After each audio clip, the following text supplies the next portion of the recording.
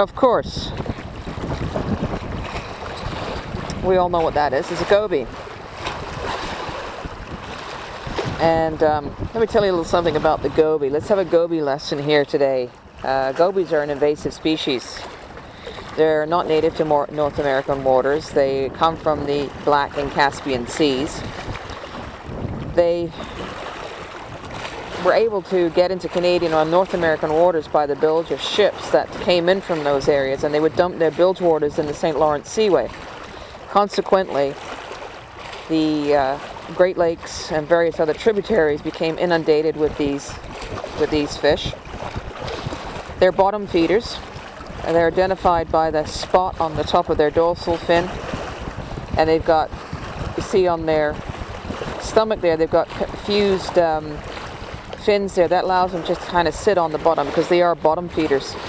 The other feature of the goby is, if I can get him to the camera, he's got frog-like eyes and a frog-like mouth almost, and his mouth is actually very strong. It's almost like a cartilage. Usually he'll clamp down when you try and get the hook out of his mouth, and it makes it very difficult. It's illegal to possess a goby for anything other than, if you catch it, you have to take it off the hook and then dispose of it. One of the things that these fish do carry, or they found that they carry, is a strain of botulism, because they eat the zebra mussels, which is a plus because that's an invasive species too.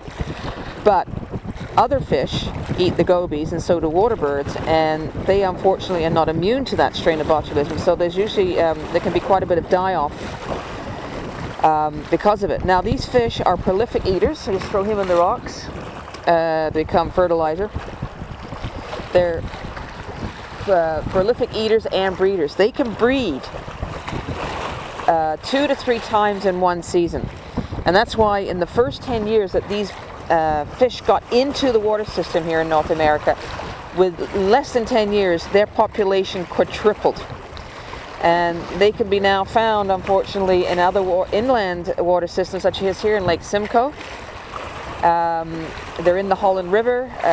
They can be found in the parts of the Otonabee, up in the Trent water system. They're just all over the place. So if you catch them, you take them off, you dispose of them. Don't keep them for bait. You can't use them for bait, either live bait or cut bait. It's illegal. It's a big fine if you're found doing that. Just throw them into the rocks and let Mother Nature take care of them. And that's a goby fish. And that's our lesson for today, boys and girls.